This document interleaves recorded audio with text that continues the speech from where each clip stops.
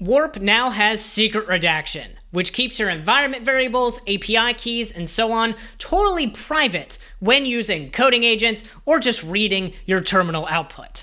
To get started, head to Settings, go to Privacy, and enable secret redaction.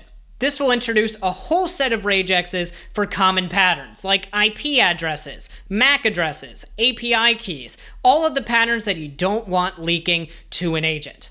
And if you want to hide it from your own output as well, you can hit Hide Secrets in your block list. So for example, if you accidentally read out an env file, all of those secrets will be starred out for Twitch viewers and for your coding agents. You can also add custom patterns for secrets we didn't include. Just hit Add, put in the name for your secret, and paste in a custom pattern. So if you ask a sensitive question like, is billing enabled on this Google Cloud project? It can still run commands on your behalf using agent mode, but details like the billing account itself will be redacted both from the agent output and also from the output of terminal commands. So that's secret redaction. Try it out in the latest Warp update.